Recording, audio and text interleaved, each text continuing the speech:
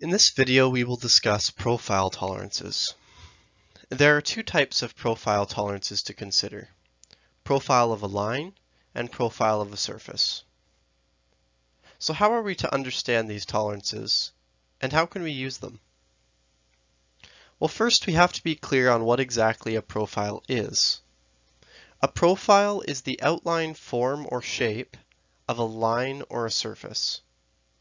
To illustrate, in this example, the blue area is the object, and the red border is the profile of this object. The profile could be the outline of the whole part, or just a portion of it, perhaps shown in another view like a detail view. The line profile could just refer to the edge of the part, but the surface profile outlines the form or shape of a complete surface in 3 dimensions. In this way, profile tolerances are quite similar to form tolerances in regard to the type of features they define. Both form and profile tolerances control lines and surfaces, but profile tolerances are a lot broader in their uses. This is due to the fact that profile tolerances can control lines and surfaces of any shape. For example, in just a moment, you'll see a more unique surface here. This surface, in green on the front of the part, could not be defined with a flatness or cylindricity tolerance, but it can be controlled with a surface profile tolerance. The profile of a line symbol can be used to refer to straight lines, arcs, or other curved lines. The profile of a surface symbol can be used to refer to flat surfaces, spherical surfaces, or cylindrical surfaces. What is the purpose of using a profile tolerance? The profile tolerance specifies a uniform boundary along the true profile within which the elements of the surface must lie. An example of this will be seen shortly. There are 2 symbols used to describe profile tolerance. One is for lines, and the other is for surfaces. This one here is the profile of a line, and this one, the profile of a surface. The profile of a line tolerance may be directed to a line of any length or shape. This tolerance is used where it is not desirable to control the entire surface of the feature as a single entity. In this example, the profile of a line tolerance is directed at the radius of this part by means of a feature control frame. The tolerance zone, established by the profile of a line tolerance, is 2-dimensional, extending along the length of the considered feature. The tolerance indicates a tolerance zone consisting of the area between the 2 parallel lines shown in green.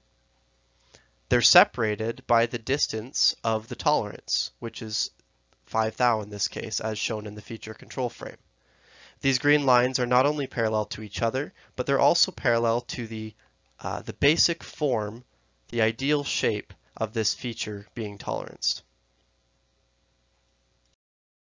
Unless otherwise instructed, the tolerance zone is equal about the basic profile.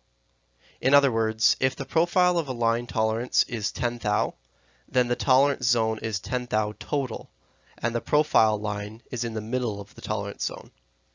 The tolerance zone may be considered to be bounded by 2 lines enveloping a series of circles, each having a diameter equal to the specified profile tolerance. Their centers are on the theoretical basic profile. The benefit to using this example, showing the tolerance boundaries enclosing circles as shown in this example, is that it reinforces the equal bilateral nature of profile tolerances.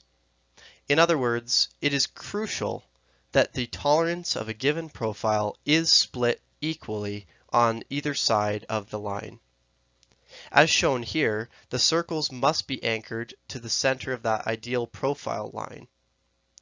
If the profile of circles is moved either up or down in order to accommodate for inconsistencies in the manufacturing process, it is no longer a valid tolerance. To put it simply, as mentioned previously, you cannot have a larger portion of a tolerance on one side of the profile than the other. So to review, if the tolerance is 10,000ths of an inch, there must be 5,000ths of an inch on either side of the ideal profile line.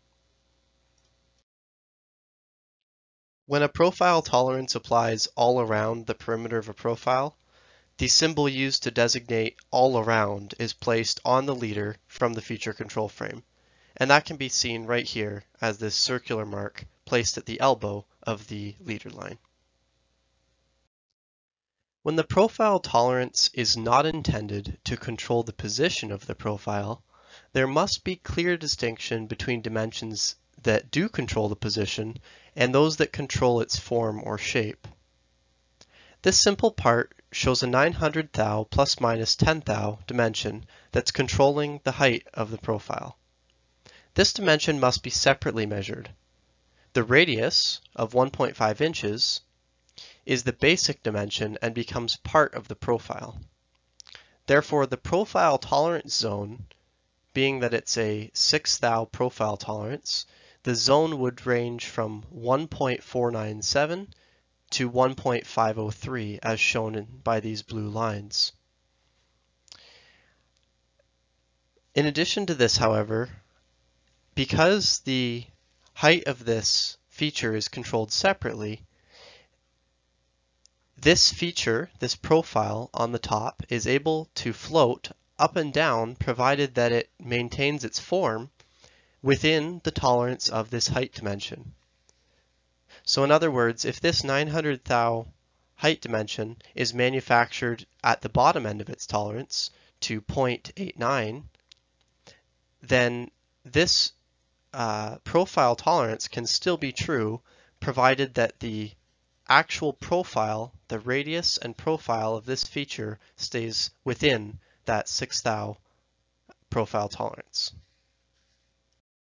If the same tolerance is intended to apply over the whole surface rather than lines of line elements in specific directions, the profile of a surface symbol is used instead. The profile tolerance is usually directed to the view showing the shape of the profile. Profile of a surface tolerance usually requires reference to datums. In this example, the whole surface of this part that you see has a 0.2 millimeter surface profile tolerance. So the part must stay within the 0.2 millimeter tolerance in form, orientation, and in position when the dimensions do not have tolerances.